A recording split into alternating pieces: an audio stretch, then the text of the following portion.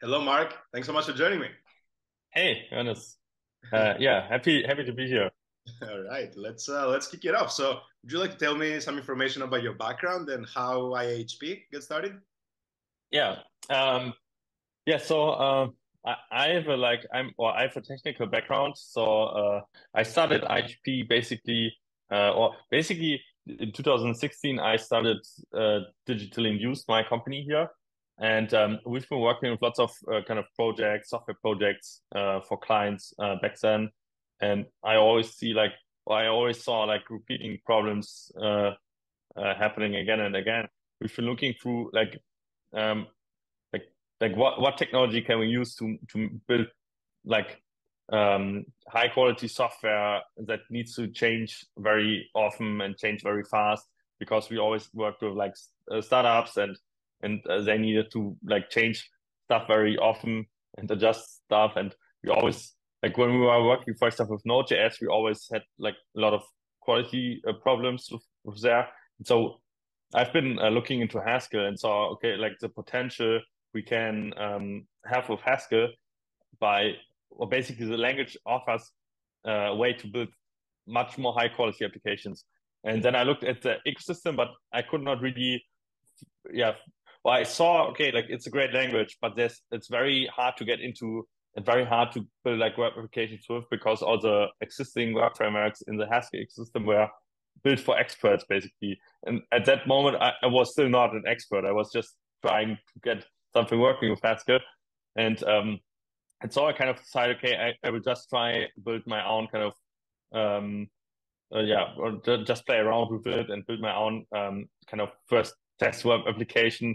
And initially, it was just a way to because Haskell is a compiled language, you always have to basically make a change, go to your terminal, restart the application and everything. I just built like the initial version of what later became IHP was just a kind of optimized dev server that then um, kind of automatically, whenever you make a file change, it will just restart the compiler and reload the application and restart everything, and then you can just feed again and like direct, basically make a very fast feedback loop. And then I kind of like build everything else around that, like basically like database stuff, a view layer and everything. And later it became IHP. So we started using it then in like first small projects to start it to kind of trying it out. And then we could see, okay, like this works very well. And then we kind of, yeah, continuously built on top of it. And in 2020, we always planned to eventually make it open source, but it always like was not a priority at that moment always. And we moved it and moved it. And then in 2020, we finally, I think it was, uh, yeah, just after, like a little bit after COVID basically happened, we started, or we basically finally open sourced it. And that was also like kind of a couple months process basically to go from we have our internal repository to it will go open source. Um, yeah, also especially since we had to write like lots of documentation, a website, um, and yeah, initially we actually I think I made the repository open source in like a couple of weeks before we actually like really launched. And then we already got like a couple of people we got feedback from a couple of people. So I called a couple of friends and asked them, hey, okay, like what do you think? Is this cool? And got some feedback, especially on documentation and everything. And eventually we posted it on Hacker News, I think. And then it just really, yeah, like I think the initial Hacker News post was really big and got lots of upvotes and was on the front page for a while. And yeah, and since then, kind of IHP was continuously growing since then, basically. I love it. So that's, Thanks for sharing the background. And IHP stands for Integrated Haskell Platform, and yeah. I reckon it does make it easier for for people to get started with Haskell. You mentioned that it's more reserved for experts. I mean, how do you feel that stands today? And do you see more beginners pick up the language now and not be afraid of it? Um, Yeah, I think especially in the IHP communities, we have a lot of people that are like, okay, like I want to learn, well, people see like all the stuff with functional programming happening, and then I think, okay, like I will look for Haskell to try it out because it's like the yeah, one of the kind of core functional only or languages that are really like in the core functional designed. And then you look at Haskell and you want to play it out, and then people, when they look at like what can it, well, most people want to do web development. It's just like the most popular way to build applications now, like moment. And then people look at, okay, I want to use Haskell, I want to do web stuff, and then they kind of look at the options and they discover IHP. And yeah, and if you, for example, we have an IHP Slack community with over 400 people, and there are also a lot of people are just like people like just trying out, beginning with Haskell. And even some people in the IHP community, like for example, made a blog how they how they kind of learned Haskell and IHP, and kind of so that there's, I think we kind of really nailed like the kind of audience a little bit. Because there are a lot of people that want to learn Haskell and then kind of need to framework to get started with. And with IHP, it's really like you can just learn Haskell along the way, because like you don't need to know anything about monads. Someone actually told me you are like the only Haskell framework that does not mention the word monad in its documentation. The advantage of IHP is actually the Haskell type system, in a sense. It really provides a very solid kind of system to do that. And then IHP has a lot of like tools to just make it easy to build something. For example, we have like a schema designer which allows you to kind of design the database structures, but you can also do this in code or in the visual schema designer. It works both ways.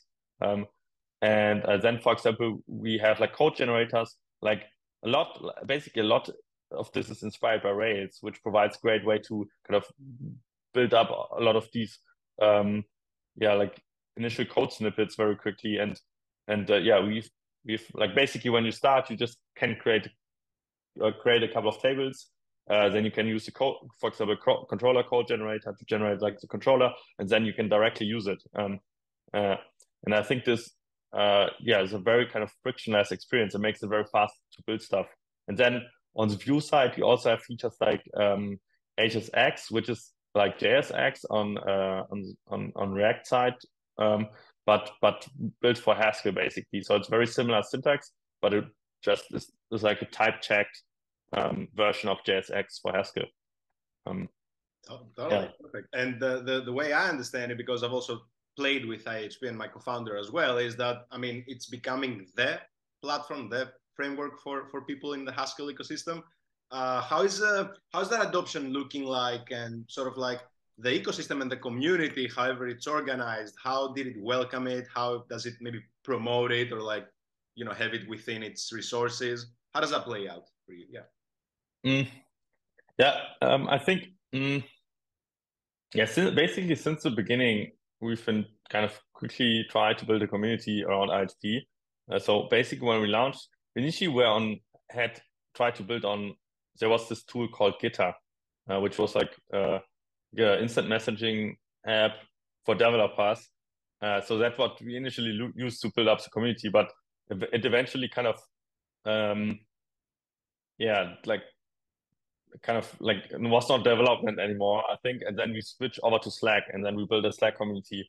The total numbers of contributors to IHPs, I think maybe around 60 or something. It's still a bit of a challenge to contribute to IHP, I think. So I think it could be better or much more people, but I think it's kind of a bit tricky to get everything working. Most people just want to build web applications, basically. So you started your own company and you did projects for clients, and through that experience came the need to develop something like IHP. Today is digitally induced in terms of how it's heralding the IHP project, and how maybe the whole endeavor is funded, or how more people are involved. Would you like to quickly talk about this, essentially building this company?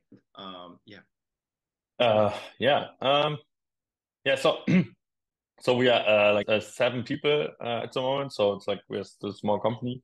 And in terms of products, I mean, we after we kind of launched the open source version, of course, it for us made sense kind of to see how we can monetize it and use it kind of to grow the company as well, because I think it's like great, like it has great potential and provides so much value for people.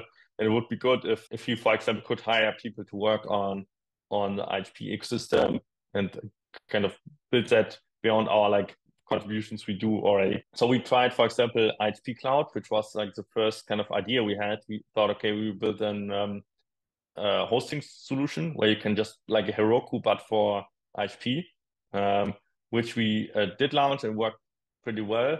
But we've now discontinued actually this year because there's now a community alternative, basically shipnix.com, which is created by someone in the IHP community, as it's now actually a little bit better than what we've done. So that's why we've kind of discontinued it. And we've, after our kind of like first exploration into hosting, we've decided, okay, or the think the monetization of open source projects is really tough because you always run into different kind of incentive problems. So when you build something like IHP Cloud, it's not our incentive in a way to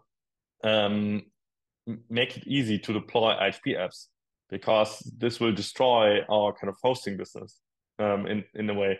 If it's too easy to deploy, you don't deploy with IHP Cloud, you just deploy on your own. And these kind of incentive systems are, I think, very tricky in open source business models, and it's very important to like carefully think about what incentives you kind of want to do. And so what we later came up with actually is we introduced IHP Pro and IHP Business, which are like paid versions of the IHP framework with certain features included that are typically needed for usage in a professional context. And this kind of was actually, I think initially we were worried it might be very unpopular to introduce like paid plans to our MIT licensed open source framework. And I talked to a lot of people in the IHP community, and a lot of people actually told me, hey, okay, I would actually be happy if IHP does that, because then like a lot of people rely on IHP to be continuously developed. And if you pay for it, you can be like, you have peace of mind. There's like people working on it. Versus when it's open source, like tomorrow we could just like discontinue it. Basically, there's no kind of obligation from us to continuously developing it. And I think this actually shows like the power of the right incentive structures. So in that case, it's actually very well aligned with what professional users want from IHP. And then we introduced these plans, and now we have like various kind of different kind of people using it. Like I think we have a lot of people that just are using IHP for personal projects or like as individuals. And then we also have various like larger companies that use IHP in a professional way. And these also like then use IHP business licenses, for example. Yeah. And then additionally, on top of that, we also offer like kind of support in a way. So it actually happens that most of the companies that use like the paid plans typically then also in some ways get in contact with us for stuff. And then we also sometimes get to work with them like in like as a consultancy, basically provide services and our experience kind of yeah. Thank you so much for highlighting this. It is very tricky water. It's one of the most challenging things to figure out monetization. And you said you need to align the incentives properly. And you mentioned the example of the cloud version where the community went ahead and just improved that and as a free as a free offering. And so it sounds like you have, together with the business license, you have arrived at a situation where support seems to be one of the most viable ways to generate revenue for the project. So could you very quickly touch upon what that looks like in terms of like workflow, the support, and how you service this? Very surface level, because you might get into Yeah, actually support also has its own kind of incentive problems, actually, if you think about it. And that's why we initially did not want to offer support in any way, because of this. The problem is, if you think only about offering support,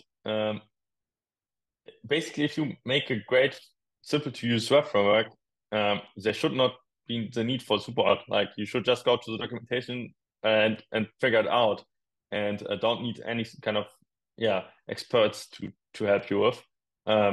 Because the problem is, if you then do it that way, you are like incentivized basically as a company to make the framework more complex. So you need more support as a professional user of IHP. And we don't want that. We want the company digital use to be incentivized to actually keep the framework simple.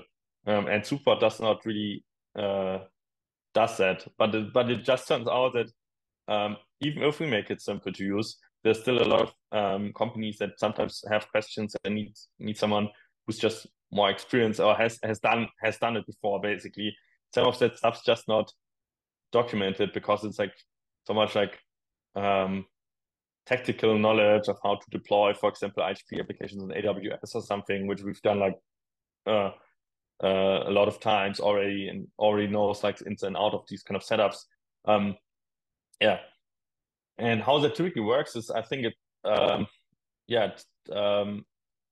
depends. Like, for example, with some people, for example, yesterday I had like a call with someone where we had like half a day session providing consultancy. But that's someone who's also very active in the IHP community already, and also does his own like IHP projects with clients. And that's like, then how it happens is basically just like, for example, we have like a Slack channel basically, or shared Slack channels where we then like just can like schedule a session basically to do a support session, and then after that, we just send an invoice to be. And with other companies, it's sometimes happens via email, so they just reach out via email to us, and then we just figure something out. And it's always very individual, so there's not think it's actually good if you have like a standard package for this, but in our case it's still always very individual, so we always like make individual kind of plans what works best for each case. So we still have basically outside clients. It's actually very good for us to do that, because it's not good, actually, coming back to incentives again, if we would just like a basic, by implementing software in IHP, we see what the problems are, what the framework needs to be better at, and everything. And instead of like inventing like artificial problems to add stuff to the framework, we actually see how it performs basically in real world for like applications. And and also we can kind of leverage all the IHP community, for example, for hiring then, and I think that kind of works well for us. So we also plan to continue to do that, because just like a good way for us to kind of use what we built and see how it performs in the world. And on the funding side, we are still bootstrapped. So there have been like the opportunity. So we've had like various investors kind of along the way that were interested in meeting with us and everything. But I think especially for a framework, it's a tough thing, because the revenue streams are always like a mix of kind of like product revenue, service revenue, support revenue, and I think these kind of like this kind of business would not really work well with a VC-backed kind of way. There's for example, there's been framework companies kind of in the JavaScript ecosystem that have raised VC, and I think they've been, for example, acquired now, and I think that's like a valid strategy, and that can be done. But especially in the Haskell ecosystem, it's tough. So you need to have very technical VCs. Yeah. So we've been also doing like a revamp of IHP called a thin backend, which is like a JavaScript version of IHP basically, just to explore how it would look. Basically, offering one part of the IHP framework, which is IHP data sync, as a kind of standalone service, and they've also got lots of investors interested. And I think this is way more scalable as a business than because then you could have like just more product revenue there. That would for example also work as a way to kind of to get VC into the business. But at the moment we are bootstrapped. Congratulations, and thanks for sharing that. And that's very interesting. So, is there an up and coming milestone, or something that you might like to tease about when it comes to what's coming on the roadmap for IHP? So we just released the version 1.0. And so it's actually at the moment we are just kind of improving. I think a lot of like stuff. Like we actually did like the first bug fix release after the 1.0 already, and I think at the moment we are just kind of fixing more stuff and seeing just improving like the general of the framework. And working on that a lot. And also like we have lots of projects at the moment we are working with IHP. So there's actually at the moment there's no major new release I think on the line yet. Yeah. Do you get to travel at all to go to conferences or mingle with people in the ecosystem, or is it mostly out of your office and whatnot? We actually did in the in like during COVID, we were like on a Haskell conference and we did but it was like completely remote because it was like COVID. And I think this was like the first thing. And now there's been actually, I was on the Haskell podcast in December, and they also asked, okay, like outside of the podcast we talk and it's suggested that we should come more to events because we have not been I think in person to any major conference in the Haskell community. There's actually been a couple of conferences I think where other people talked about IHP in the past, but so for us it's it might be Maybe organize might your be time. IHP meetup. I mean, yeah.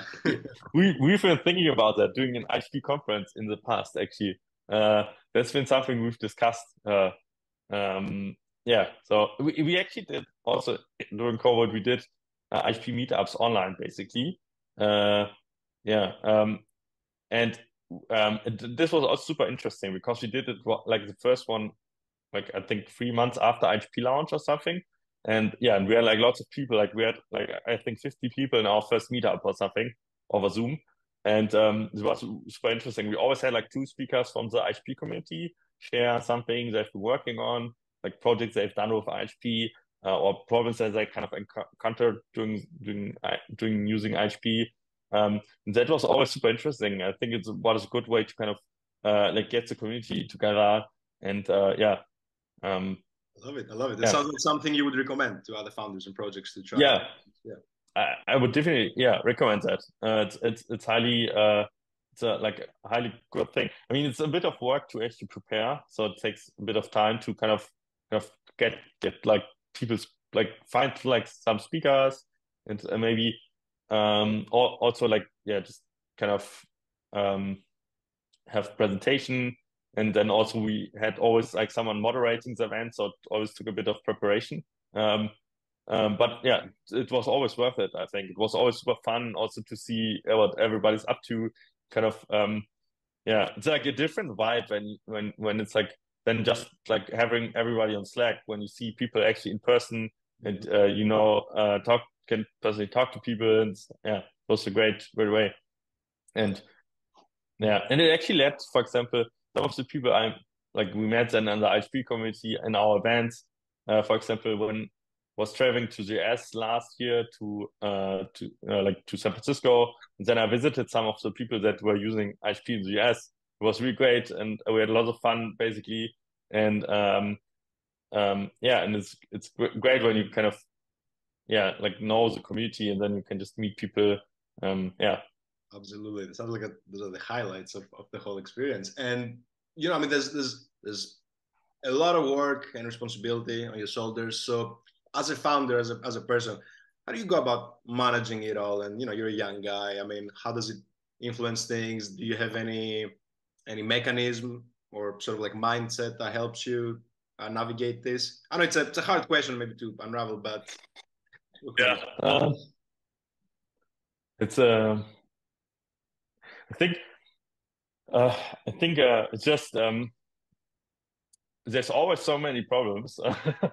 In a way, that it's like it's just like you just solve them step by step. I think um yeah, I don't think there's a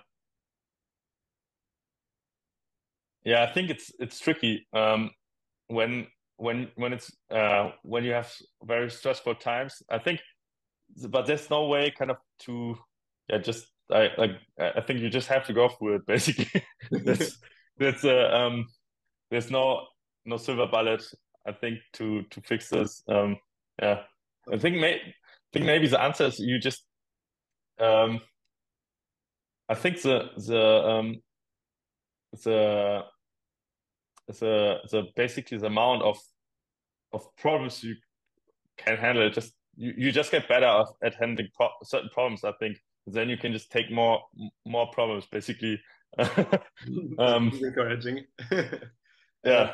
in terms of maybe from all your experience, maybe some piece of advice that you could highlight or a mistake to avoid for like new founders and builders. hmm. um I think I would think much more about the monetization from upfront.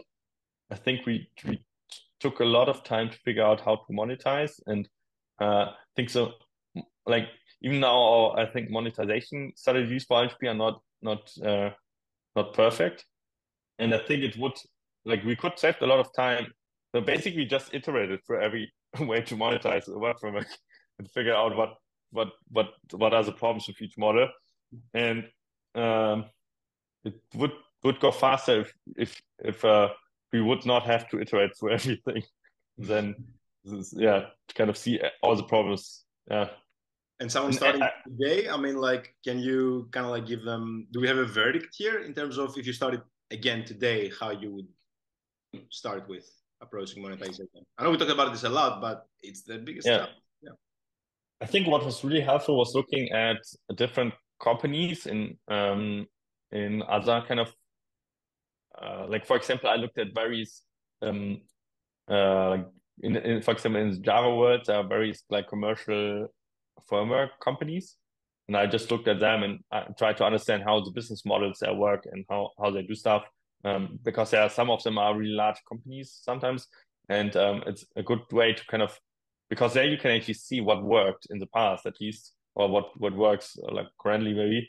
And I think it it helps to because a lot of these companies probably already tried out all the various ways you can kind of build a business around web framework, and they kind of ended up with what works, and then you can just kind of take a lot of the learnings there. And what I also found helpful was like talk to some of the people. So I actually got to talk to some of the kind of founders of these companies, and that was also good to hear. And uh, one of them actually told me, okay, it um,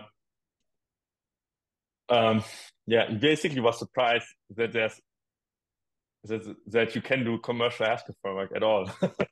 um, but there was good insights basically I got from that. So basically, just maybe just look at what other companies are doing in other spaces maybe, and also talk to the people. I think these are things you can do that can save a lot of time, and I would do these steps basically if I would do a framework company again. Yeah. Absolutely, absolutely, and hopefully, people reach the point where they have a sustainable business. The revenue helps with covering everyone's salaries and moving forward. So, I mean, that's huge congratulations for that again. It's a point that everyone is trying to reach. the rest of the year, like, do you have something? I know you have 1.0 that came out recently. Like, what's on your mind? The monetization is obviously like always there, but is there something else you might like to share, or maybe to put something out there so that someone listening to this, might reach out to you and have a relevant conversation? Uh, yeah. Yeah, I think if you're around, basically somewhere here in Germany, North Rhine is fine. We are hiring. uh, that would be so that's what I'm at the moment working on. So we have a lot of stuff going on at the moment, and we just need a little bit more people, I think, to kind of to get everything done. And so that's what I'm mostly focused on at the moment, like just getting everything run smoothly here. And and on the framework side, there's a lot of stuff that we still want to do this year. Like there's various big features we want to kind of add. We, we've already like shipped like first part of like internationalization of IHP. So we've done already like multi-language IHP apps in the past. We just need to kind of move it into the framework more because that's like a lot of people also need that. Yeah, and we've been just like working also on discontinuing IHP Cloud, so that took also a bit of time at the moment. Just moving everything from IHP Cloud to Shipnix. Like we've been also ourselves users of IHP Cloud. Now we've just migrating stuff over to Shipnix. And yeah, That's so yeah. that's great. And we have a few minutes left. Just quickly want to touch on the hiring aspect, which is happening right now for you. The previous team members said you're like 6, 7 people. How did the hiring process look like? And today, what is it looking like? Do you actually ask people to contribute first? Yeah, so in the past we actually hired people that have been contributors, also remotely, so that worked well, I think, for us. Um, um, and I mean, at the moment I prefer to hire like people in person again. I think it's probably a bit unpopular at the moment, but um, and so at the moment we rather look at finding people around like here, but it's actually not. Or it's actually very good with IHP because, for example, there are people that that that maybe learn Haskell or something at the university, and then want to when they go to like when they make the jump from university to work, um, they want to also continue to use Haskell, and then like we are one of the Haskell companies around here basically, and it's very easy to kind of get to know about us because of IHP. And so I think that kind of helps us recruit great people. Yeah, because like we have a lot of people that really are very talented that apply kind of just because they want to use Haskell. And I think we've kind of through IHP we just get a lot of people that want to work with us on the framework and like also want to make Haskell more successful language in general, like follow I think our kind of ways of doing things and our kind of ways. And what also has been helpful is like then a lot of people already are very productive from the go, right? So they can just like get started with what we do and don't need that much onboarding kind of. I think that's also helpful. Absolutely. And as a last note, because people in university, a lot of people pick up functional programming then, same with my co-founder. So have you Yeah. so far made an orchestrated effort to get the word out at universities? And if not, is this something that you would like to do soon? Information sessions, presentations, whatever it could be, universities. Do you think it's a good channel for you and for other people? Uh,